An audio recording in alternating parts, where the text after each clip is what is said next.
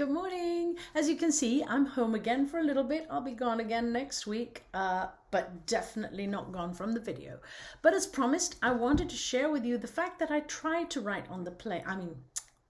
I tried to make my video on the plane and it failed. It was a bust, but it was only a bust in the sense that you couldn't have heard it. It wasn't a bust for me.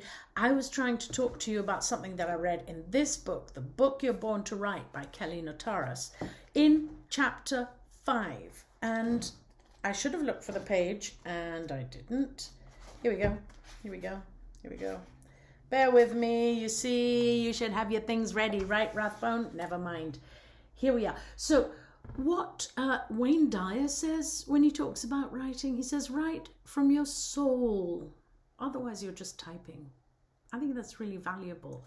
But the notes that I made up here in the top left-hand corner, which I was reading from the plane, didn't work out, but never mind.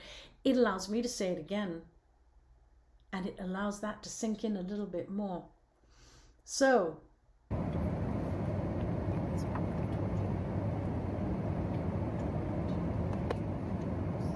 life takes time. Time takes time. We take time.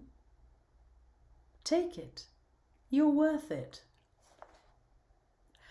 That just resonated so loudly for me while I was up there at 37,000 feet, flying in the chaos of the noise, but actually, thank goodness for noise blanking earbuds, right?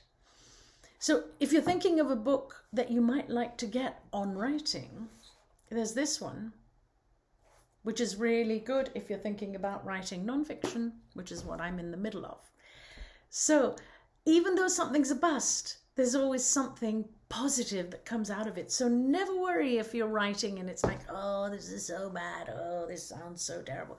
You may prompt an idea that was just waiting to come out. You may prompt a sentence from your mind that you can extrapolate and say, wow, that was fantastic. So I'm giving you a tiny clip so you can see the plane, but the volume didn't work. Never mind, next time. Talking about next time, I'll see you tomorrow. Bye.